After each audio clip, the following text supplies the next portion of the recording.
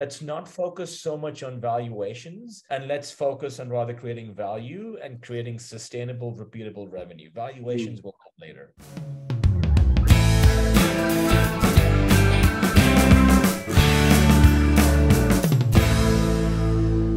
Zach, hi. How are you? How's it going, Ronit? How are you? All good? I'm good. I'm good. Sorry about the slightly strange lighting. If you're seeing this on YouTube, like Zach, I'm in a hotel room, and there are some snowy mountains behind me, but the lighting is just terrible here. Zach, where are you today? Somewhere in South Africa, I guess. Yeah, so, I mean, I'm normally based in Cape Town, which just so our viewers and listeners are aware, has been in the top 5 most beautiful cities in the world to live in for like 10 years in a row. But for my sins, I happened to be in Johannesburg for a couple of days for Boo hiss, boo hiss.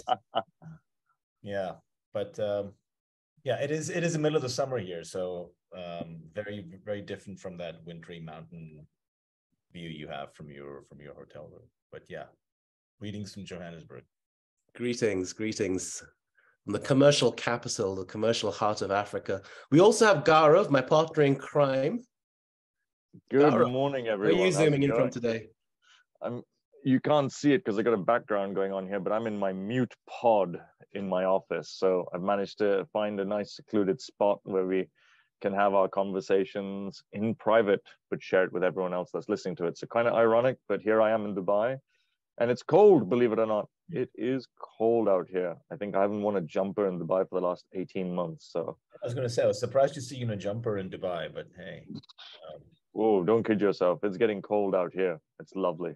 It's lovely. Good. Run it and bring back some warmth from Davos, will you? Zach, you said you normally are based in Cape Town, one of the most beautiful cities in the world. But you didn't grow up in Cape Town, right? Where did you grow up? How did you end up in Cape Town? Yeah, so I grew up actually not too far from where Gaurav is at the moment. So I grew up in a small town called Muscat, which, funny enough, in the 1980s and the early 90s, was a place where most Emiratis would go on holiday, because Dubai was a little ugly sister of Muscat in the 80s. There was nothing in Dubai in the 80s. I mean, I think the tallest building in Dubai was the Toyota building, and now it's one of the shortest buildings in. Yeah. So Muscat was the place to be because, for lots of reasons. My father was an economist for the Central Bank of Oman. So I actually I spent most of my childhood, the first 17 years of my life in Muscat, in Oman. And yeah, gosh, South Africa, how did that happen? I went and studied at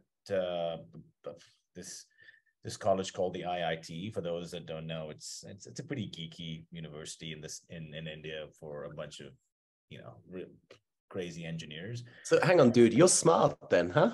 Well, did I know that? Like, you're like in the top 0.01% of your cohort or something, right? It's just I was just lucky. I could solve a few math equations. That's about it. Listen, don't forget he's from Oxford. There you go. Of course, I completely forgot that. Much easier to get into Oxford than IIT.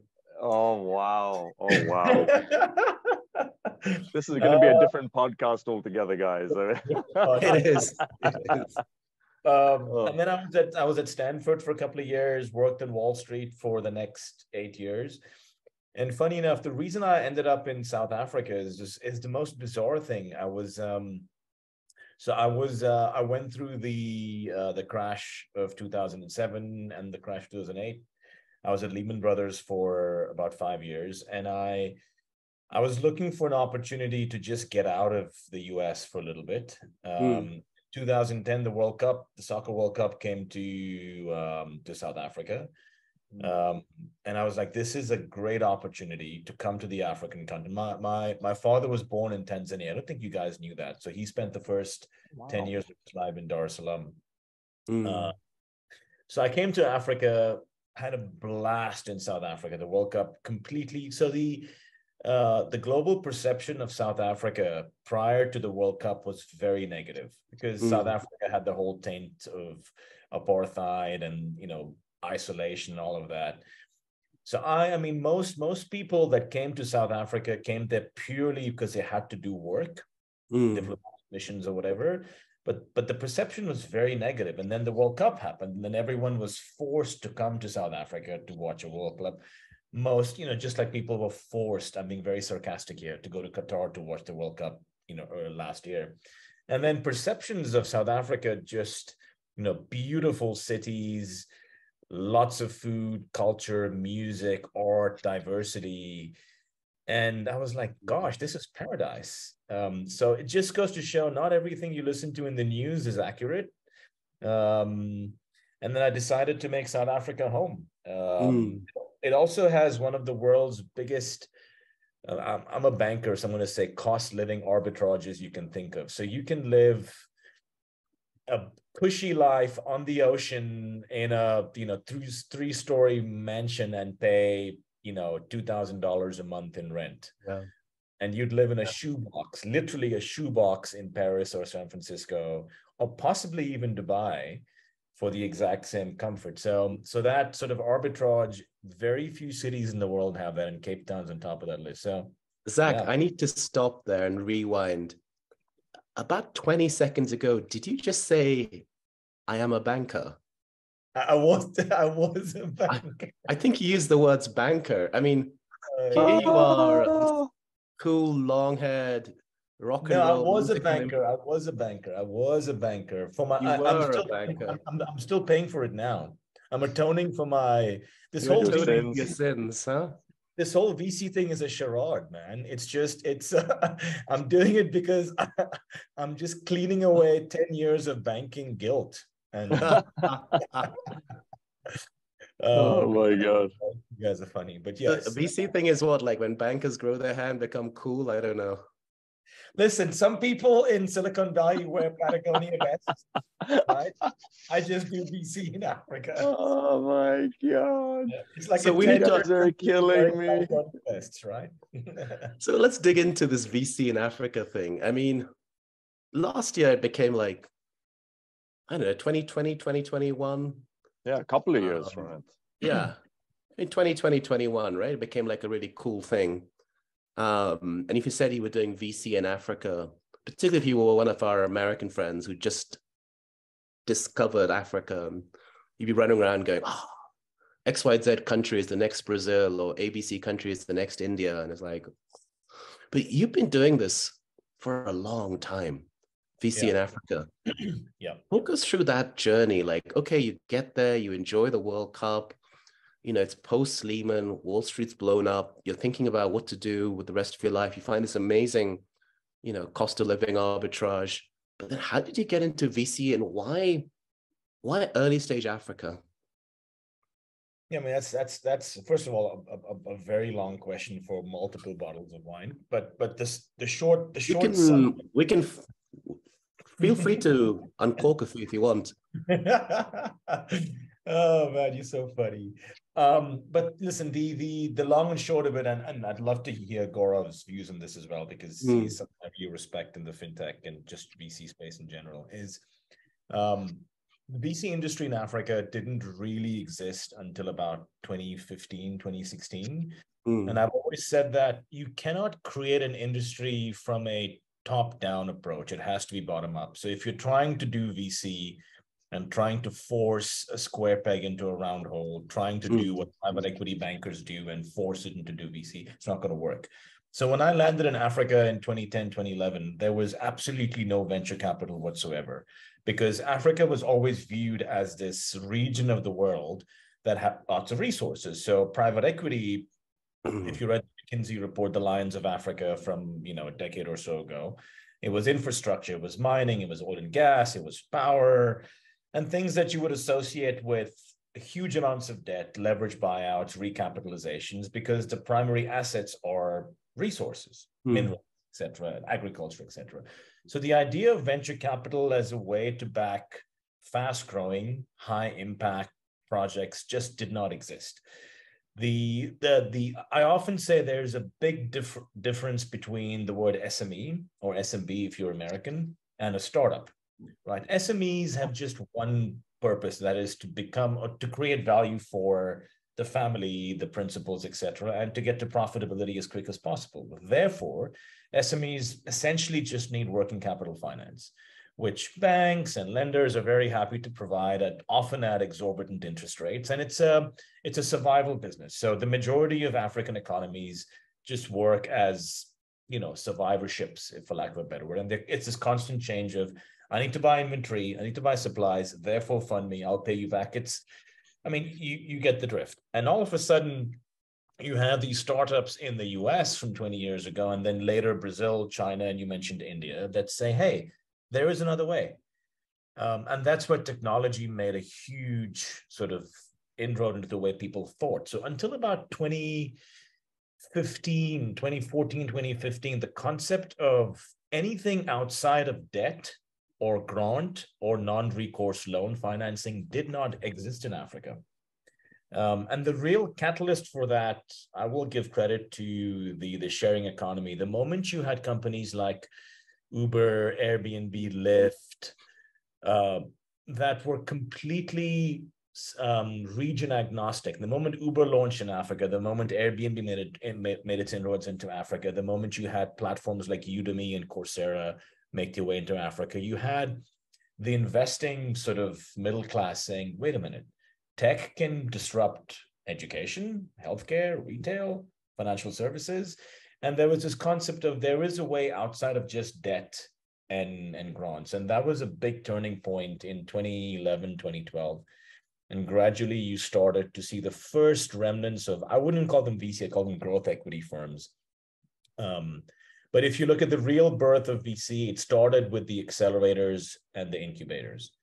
Unless you have product market fit, and accelerators play a huge part in creating that. No amount of VC funding is going to help unless you have product market fit. And I remember back in the day, Y Combinator, when they first started, I think Y Combinator had its first African startup in 2015, if I'm not mistaken. It was either Paystack and then Flutterwave in 2016.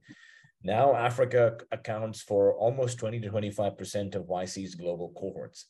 So I think all that trickle-me-down effect from global accelerators was what ultimately accelerated the growth of VC in Africa, that I can obviously talk about later. But that's a background and context, and be keen to hear Gaurav's views on that. So Gaurav, why don't you jump in and share your thoughts about your experiences of VC in Africa, and also how you first got involved with Zach. And probably for our audience, I think we should probably, for full disclosure purposes, make it clear that Gaurav and I do have a role with Zach's VC fund as Fintech advisors, honorary, at least for me.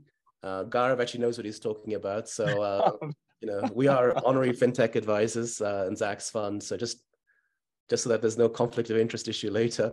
Why we're a complex fund, we're not. He's just a super interesting guy to talk to. Gaurav, why did you, I remember I was on a treadmill or something, one of my repeated attempts of trying to lose weight, never works. And you said, you've got to talk to this guy, Zach. And I literally took my first Zoom call from the gym with Zach, I think. Why did you insist I needed to talk to Zach a couple of years ago? First of all, you guys give me way too much credit. So thank you guys. And to all our listeners, no, I don't pay them to do it. They're really just lovely people and they're very good friends. But, coming back to what you were talking about, Zach, first of all, coming back to venture capital in our region, in the Middle East, right? And, people put Middle East and Africa together. They belong in a sentence, yes, but they're actually very, very separate entities altogether, especially for people, might be in Europe or might be in the Americas or, elsewhere. Middle East and Africa, yes, part of the same coin, but really completely different. So when I started exploring the Middle East segment of what was happening with venture capital, it was also very young over here. You have a lot of family businesses, you have SMEs, and then you have monopolies with quasi-business and government entities. So the infrastructure of how businesses were set up and grew over a 3-decade period was not very dissimilar to that of Africa, actually. A lot of businesses grew up with that same principle and ethic. You had businesses that were SMEs, you had businesses that were legacy, and you had businesses that became monopolies, right? I'm not talking about just telcos, I'm talking about importing goods and fashions and brands. And at the same time that the Middle East was waking up to this concept of disruption, embracing disruption, and also, going through change of actually enabling entrepreneurs with venture capital as opposed to private equity growth, right? It was learning how to do that from other ecosystems like the United States and everything else, and other ecosystems that were more well developed with venture capital by starting out with accelerators, exactly what Zach is talking about. You had Techstars, you had Startup Bootcamp, you have Plug and Play. These are actually genuinely the catalysts which educated the wider family offices and gave birth to people in VCs in different guises, or encourage VCs to set up in these ecosystems to create the Kareems of this world and everything else that we see, today. So that parallel path sat with what was happening in Africa, but I didn't have access to that ecosystem. I didn't have connectivity or wherewithal. And on my many travels to the United States and to India and to Asia, I was building my community of trusted people that I could talk to candidly about what was happening in this space. And so then, somebody referenced to me and said, "You've got to talk to Zach about what's happening out there." And I said, "Sure, let's talk to Zach. I don't know who he is from A to Z, but I'm happy to have a conversation with anybody."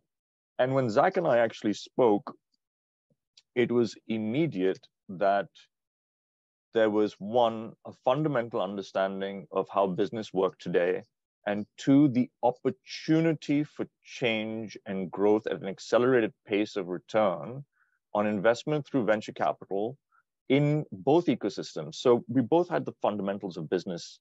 We agreed upon that very clearly. We weren't overthinking, or we didn't have stars in our eyes that, you could turn $1 into 100 million. We knew it could be $1 million, or it could be $500,000, or it could be 20x, but over a period of time. But it had to have repeated funded investment with people that understood how to help these businesses grow, not just from capital. It needed people who were involved from an advisory position or experience position. And so we got on so well that I remember Zach even said, "Listen," the next day after our conversation, he shared with me in confidence his entire personal portfolio, which he's never shared with anybody, down to the metric of what was going on, saying, "This is how I'm viewing Africa, and this is what I've done with my own private capital." And I told him I've done something similar, and I've never shared my portfolio with anyone. I don't publish. I'm not public about my portfolio of the 500 companies I'm exposed to, but I shared it with Zach as well, because there was an immediate kinship of principles, fundamentals, and the opportunity for finding intelligent people where technology and infrastructure had now become a baseline catalyst which you can't challenge or break for people to disrupt and create new businesses and jobs and opportunities, whether it's Uber, whether it's Kareem, whether it's anything else. Yeah. And it was right. If we tried this 10 years ago, it would be impossible. Not the saturation point of mobile phones, the access of the internet, the cost point of this infrastructure and accessibility did not exist. It really was frustrating, actually, for people like myself that wanted to be an investor and a creator of offshoot businesses 15 years ago. I couldn't do it. It didn't exist in this region. So Africa was exactly the same. So Zach had so many wonderful opportunities and stories. I mean, leading from Techstars to the banking infrastructure to what was happening with other companies. It just had to happen. And for me, I have a family of people I refer to. And when I said, I like to bring good things and good people together wherever possible. And that's where your phone call on the treadmill happened. And I insisted on it, making it so, because I genuinely believe that it's people like Zach and myself to some degree. We're not doing things for the sake of doing things. We're not trying to do things for a badge of honor, which is why I don't publish. We're doing things because as an entrepreneur who has a hunger and desire and a passion to implement change and create jobs, where technology for the sake of technology does nothing for no one. This needs to happen. And if I can do it in some small fundamental way, I want to be part of that change and help with my time and money, even though it's an angel check. And I know Zach's been doing it as well. So yeah. The effort will come. People will believe. You have to believe first. And that's why I know that more people would come. And it happened, And of course, there's a huge risk on these things as it is. You have recessions, you have crypto, you have people, in good spaces and bad spaces getting affected negatively by this change as well. Don't get me wrong. So do I have a crystal ball? No, but good people with good intentions and strong work ethic and effort. If you're in it for the long term, you're not trying to make a quick buck and you have holding power for 5 to 8 years minimum, you can do great things and see good returns. So and Africa's, oh my God, it's tough to navigate. And that's, Zach is my navigator. Yeah. Such a good point, Gaurav. Thank you. Yeah. Let's delve into fintech in a bit more detail. We've talked about VC and entrepreneurship and the Mutual Appreciation Society we've got on between Gaurav, 500 startup star, and Zach, reform banker, George. Fintech is where we kind of got involved, right, Gaurav? And why were you, Gaurav, interested in fintech in Africa? And Zach, how does fintech fit into your portfolio? And maybe just to throw a couple of stats out, 5 years ago, fintech would have been, 10% of global VC funding or something.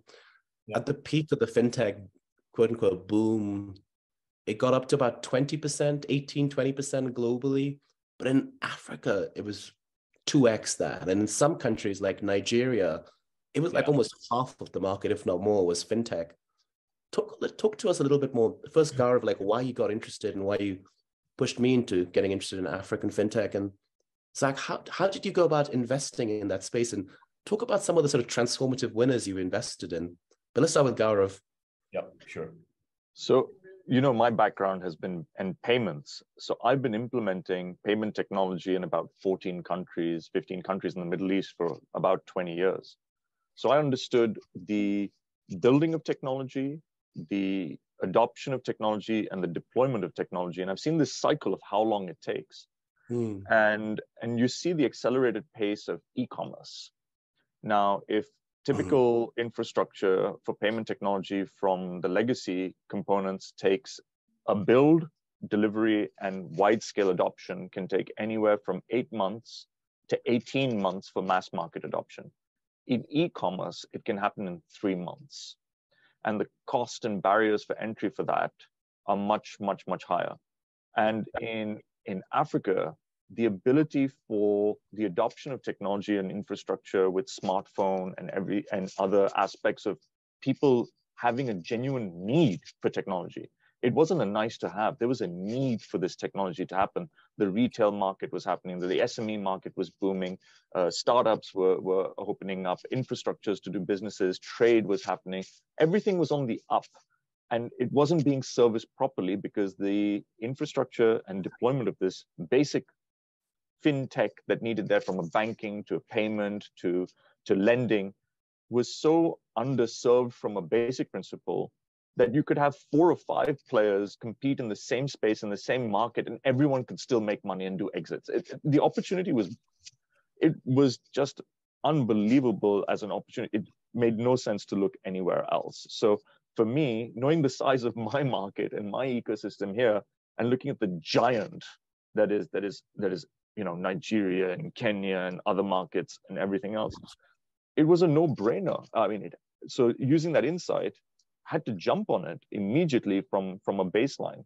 And if you have good people who understood technology, building teams, managing their finances, and growing the company without doing crazy marketing spend, right, first and principle, those fundamentals for me seemed super attractive. And I was very, very happy to invest early on because you knew no matter what, you had a market that needed to be served. Didn't even talk about competition. The legacy players were not interested in updating their infrastructure. And this is another very important thing to understand.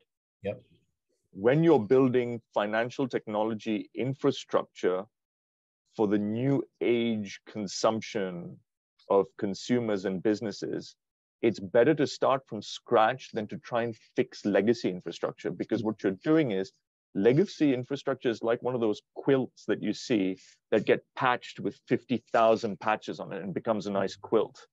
But what happens with new technology is you have a single piece that you can work with all throughout whenever you want and just add API infrastructure. It's so much cleaner to work with, so much faster to work with. So even from that perspective, the legacy giants that had the incumbents, as you call them, were already on the losing streak, because none of them actually wanted to do a new infrastructure. You look at M-Pesa today. What has M-Pesa done? It's actually bifurcated itself out into a separate entity, because it realizes that if it needs to keep its base of customers and continue growing, it can't sit within an organization that actually kills it from a legacy, not only from a technology point of view, but actually from an organizational point of view. So this is where people just flew quickly and ate market share. I don't need, as a fintech startup, to dominate with 80% market share as a legacy player.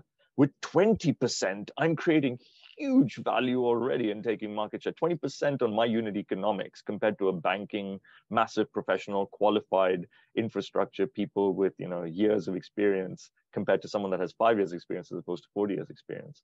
All of these elements just made it completely attractive to say, yes, this is the next generation to bet on.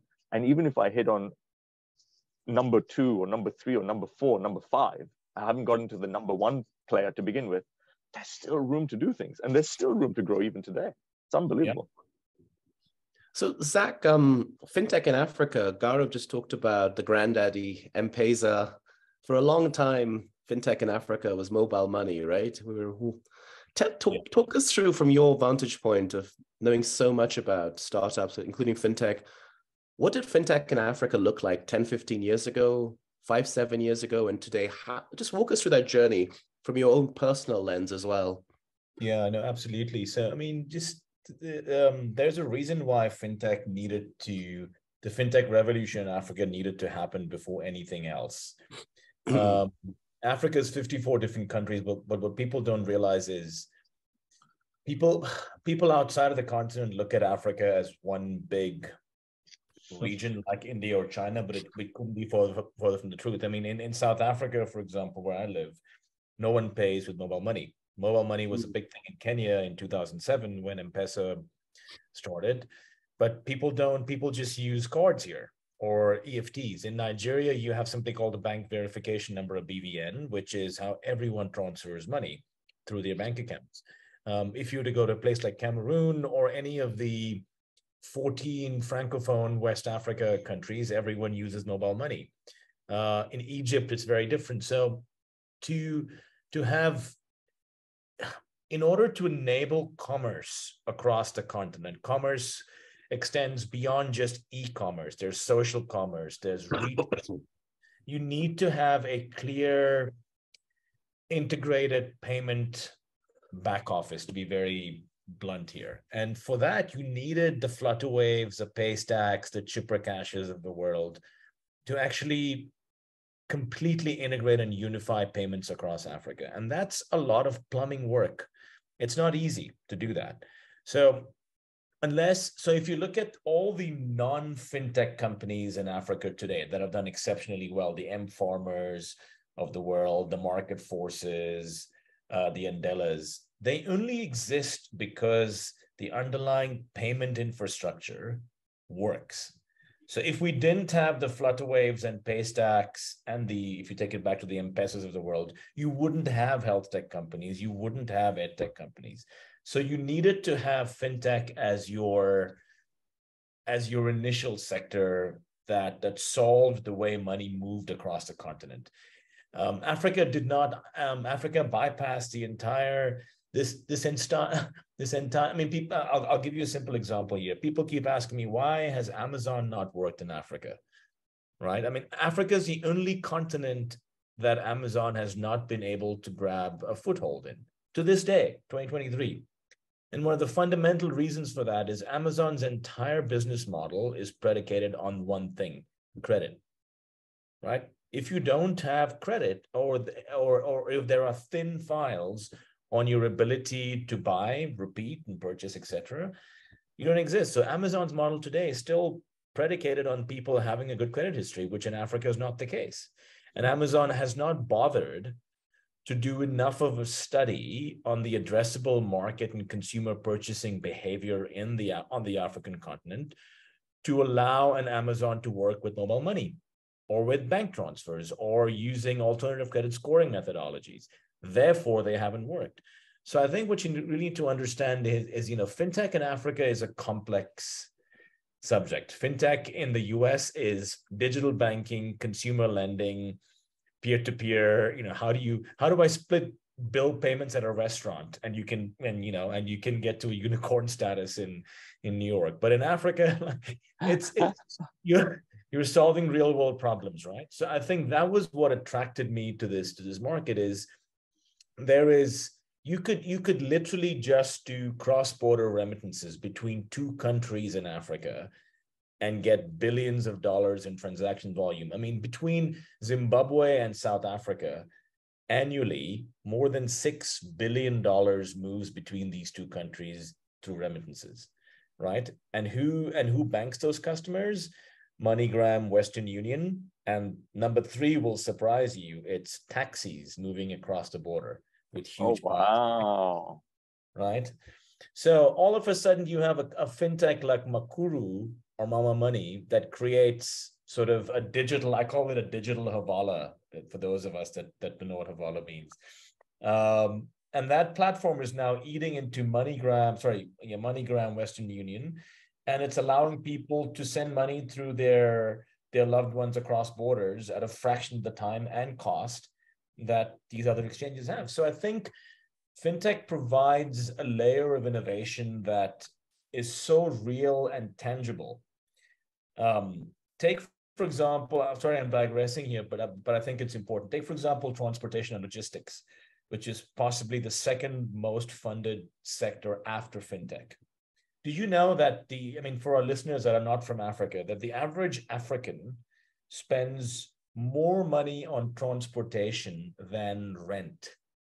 No. Right? This is not something you think of, but most people in the West or in Asia or in Europe spend the bulk of their, a third to almost 40% of their income on mortgages or rent, right? In Africa, the cost of transportation is so bloody high because of the lack of formal transportation nodes and networks, private versus public, etc. So if you can use financial services to reduce the cost of getting, just one second, sorry, not that, of getting from A to B, that creates a huge layer of, it solves people's problems significantly. So for example, in a place like Africa, or a continent like Africa, digitizing transport, the ability to do cashless payments for taxis, getting from A to B, and to reduce the dependence on cash in the system, it's a market that wouldn't have existed anywhere else in the world. In Africa, for example, there's this concept of agency banking. I'm sure Gaurav and Ron, you know about it, but try explaining that to someone in New York or London. They'd be like, agency banking? What's an agent? And the only way I can explain it as a VC so that they understand is they're human ATMs. Where, great example. Yeah. And they're like, oh, so like as a human being, I carry an electronic float and a physical float. And if you want to buy, I'll take your dollars or Naira or whatever, and I will give you an electronic thing that shows up on your phone. So I become a walking ATM. And they're like, that is so cool. Wow. I'm like, this has been in Africa for the last 20 years. And they're like, we should bring this model to the US. I'm like, no, you shouldn't. So I just think fintech is so fascinating because you're solving real world problems. And the moment you find that product market fit, I mean, this is the gift that keeps on giving. And this is why I'm so excited about being in the space, even if it doesn't make sense to, VCs abroad. I think eventually they'll come to understand saying, I can't be building the Brex of Africa, the PayPal of Africa. No, I'm building something that is relevant for our consumers. And with a population of 1.4 billion people growing faster than any other region on the continent, I'm going to build solutions that make sense for Africa. and then we'll get those valuations eventually. But let's not focus so much on valuations, and let's focus on rather creating value and creating sustainable, repeatable revenue. Valuations will come later. I think that focus on creating value, not valuations, is definitely a quotable quote that we're going to have to recycle. You're so right. There are sort of foundational problems that need to be solved by fintech in Africa, or fintech in Pakistan, or maybe fintech in India 5-10 years ago, in a way that's different to, not knocking what's happened in the UK and the US in the last 10 years. That's been super exciting as well.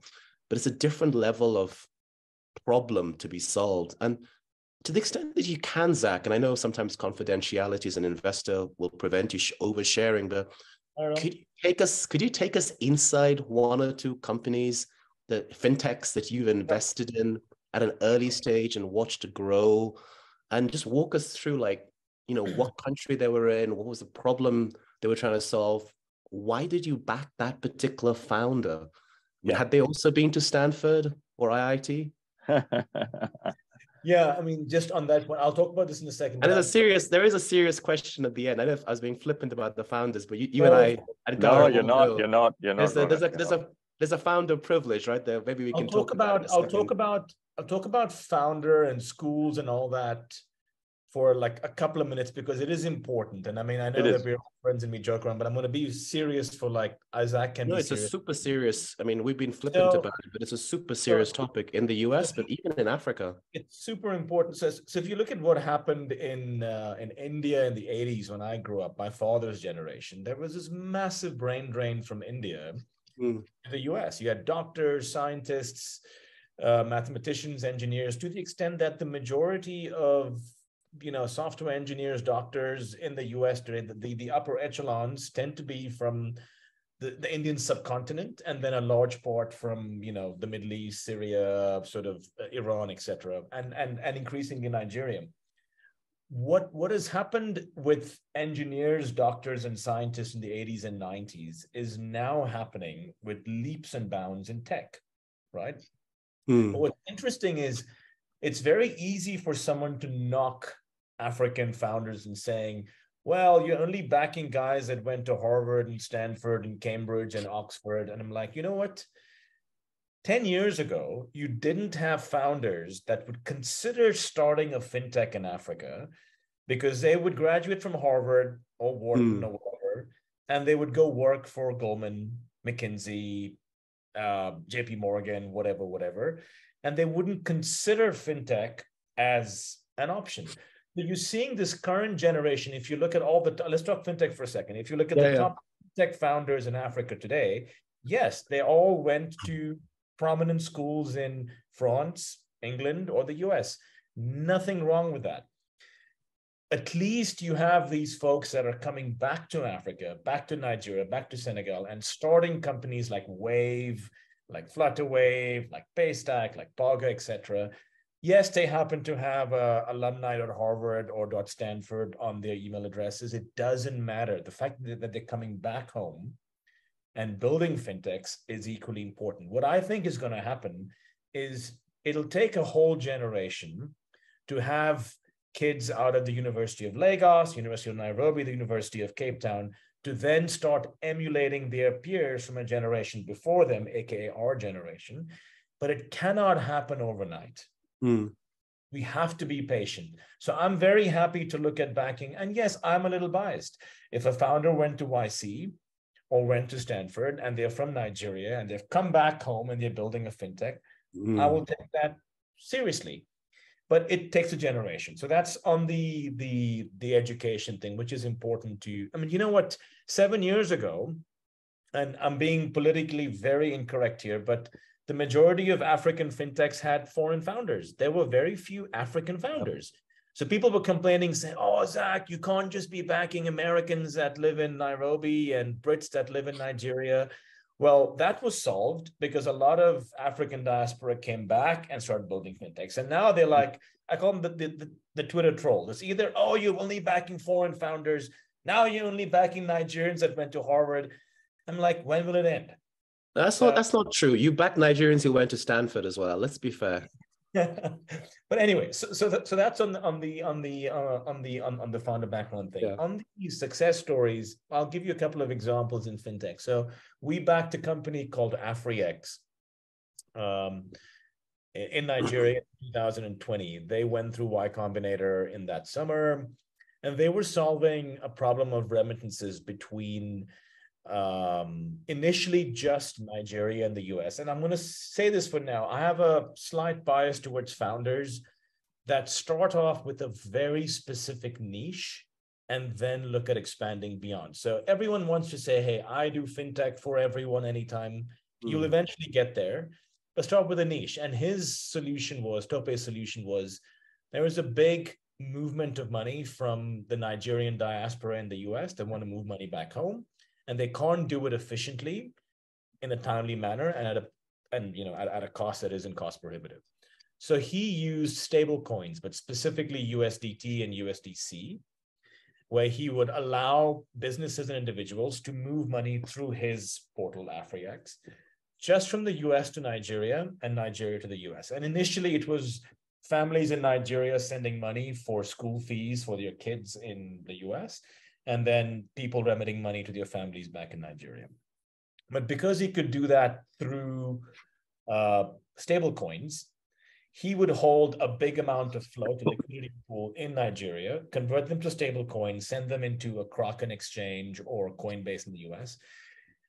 Perfectly legit, over the water, CBN, Central Bank of Nigeria, had no problem with that, and it solved the real problem. He brought transaction fees down from 10 to 15%, which is what the exchanges would charge, down to 2 to 3%. Oh, wow. Yeah, massive. And he would do clearing in 24 to 48 hours versus 6 to 7 days, if not more.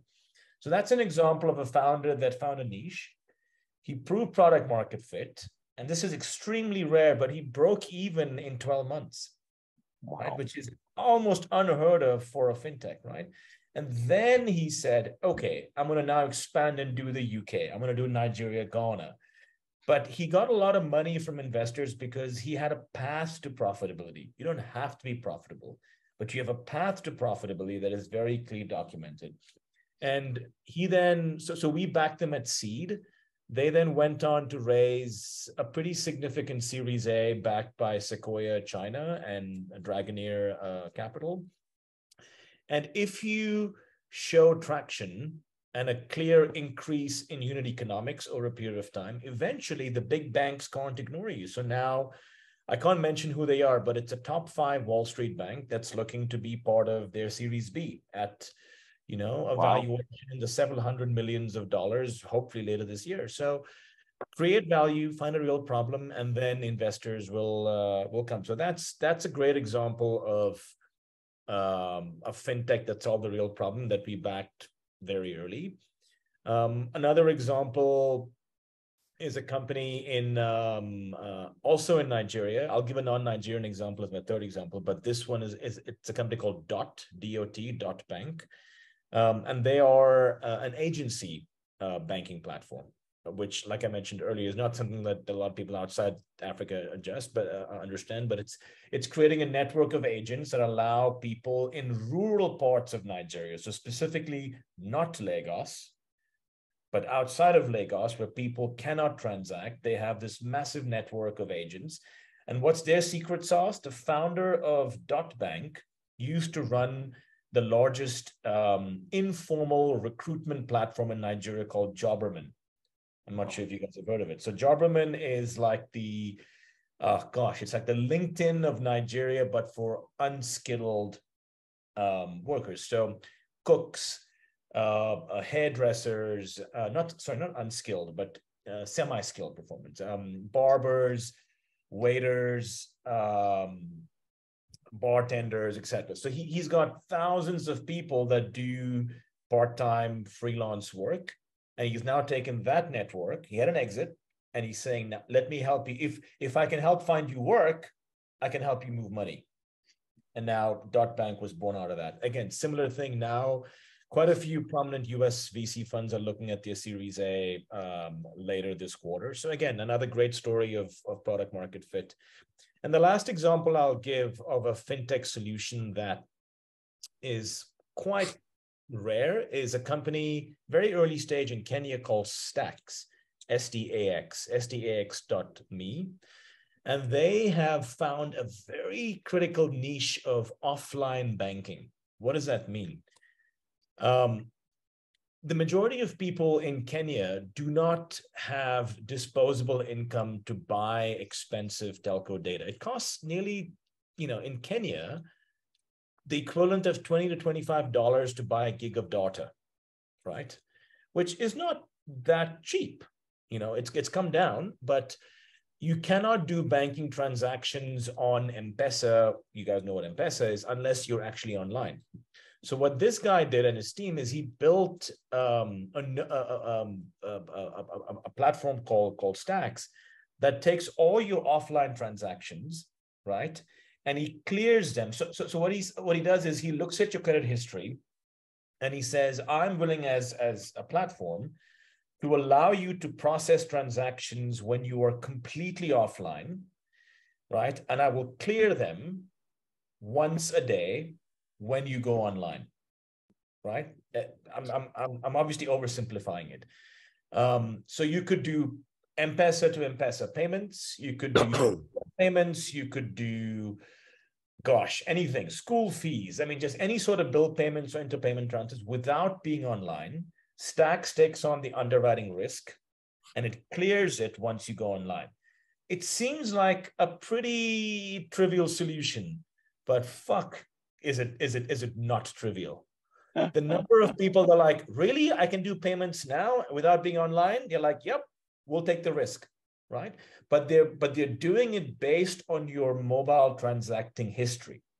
So if you haven't been paying your M-Pesa bills on time, or if you're not refilling or topping up your airtime regularly, you won't be part of it. But if you meet certain minimum requirements, they take on the risk, and it's offline banking, right?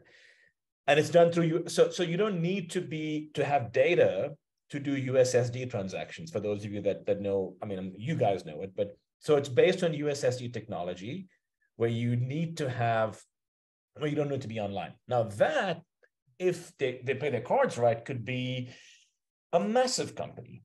I mean, imagine doing offline banking, right? So that's a relatively early stage bet we took about a year ago, and they're busy working their way up to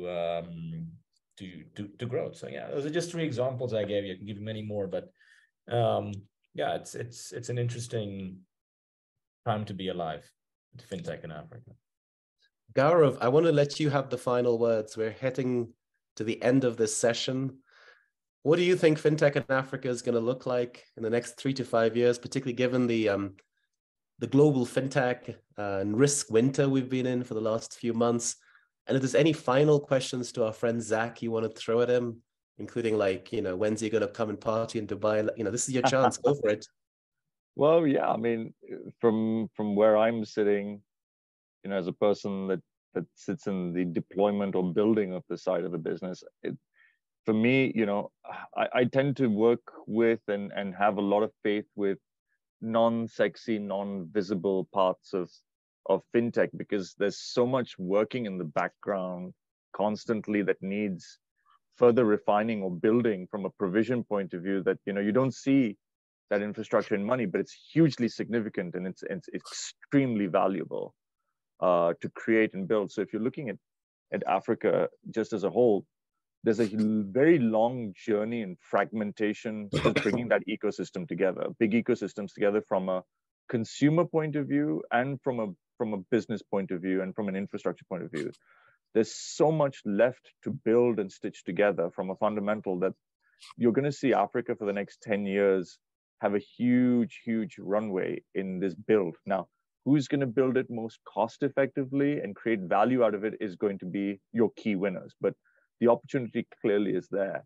I mean, just alone in the conversation we've had now, not even starting fresh conversations, if you really paid attention to what Zach was talking about with offline banking, the opportunity is there from offline banking, but if I separate the conversation from offline banking to data, right, and building records and building history of these people, the next businesses and revenue lines I can build on the back of that for that ecosystem and other ecosystems and replicate it across Africa is monumental. You're talking about credit risk, you're talking about risk profiling, you're talking about lending, you're talking about behavioral pattern sciences, you're talking about movement of goods, services, people, and that data. You haven't even started collecting fragmented data to monetize in a financial opportunity, let alone in an economy concept of movement of currencies, goods, and services. So the measurement of Africa and what it's going to do and how it's going to do things, we take it for granted that this opportunity to capture that knowledge is there. I mean, we understand from the latest movies you see on Wall Street about these old things that happen where if you have a piece of trade information 2 seconds before your competitors or 30 seconds before your competitors, the amount of money you can make on those opportunities from a pure data play can amount in hundreds of millions of dollars in difference. Here, we haven't even got to that stage yet from a fundamental point of view, let alone getting to that point in the next 10 to 15 years. So from my perspective, the basics of fundamental provision on a B2B or a B2C perspective for financial services in Africa is not winner takes all. There's room for 4 or 5 players, at least in each market, in each segment. And then the next stories that evolve out of it later on, it's going to be wonderful. You probably think that people like Amazon are biding their time, waiting for someone to do all the work, because it's easier for them to buy somebody and let them run things and then plug into Amazon rather than Amazon wanting to go along that journey and build it themselves. And will Amazon have the capacity to do it? 100%. Do they have the money to do it? 300%. So different people have different strategies, but the people who are investing and putting time in Africa, not only from a funding perspective like our friend Zach, but the business operators and builders, there's history to be made there. So Zach, my question to you is fundamentally from a provision of fintech, is it B2B or B2C that's really prominent? Which is showing more promise in the short window of, let's say, a 5 to 7 year perspective of returning capital? And has the B2B or the B2C story gained traction? Where are you seeing that money coming into the market, and where do you see who's delivering the results? Yeah, it's a great question. I get asked that a lot. I think the more sexy, tangible products tend to be B2C because they're easy to understand and touch and feel. The reality is, from a funding perspective, you're going to struggle getting funding into B2C companies, fintechs in Africa. Right. Simply because, so I was actually speaking to someone this morning about this. Is one of the things that I'm most excited about Africa tech in the next few years is actually M&A. So I see, so contrary to popular belief, because corporate Africa tends to be very acquisitive purely out of FOMO. I'm using a lot of millennial words here. Because they have no, Gaurav's earlier point about the patchwork, such a brilliant example. I'm going to use that again. Banks, legacy banks and insurance companies. The insurance industry in Africa is so incredibly powerful. You've got 5 major insurers. You've got Sanlam, you've got Old Mutual, you've got Discovery, you've got Hollard. They have their roots all across the continent. There is so little innovation within the banking and insurance industry across Africa that the only way they can grow is through M&A. And what these banks and insurance companies do is they will, on purpose, refuse to take minority stakes at seed and Series A because their terms are preposterous.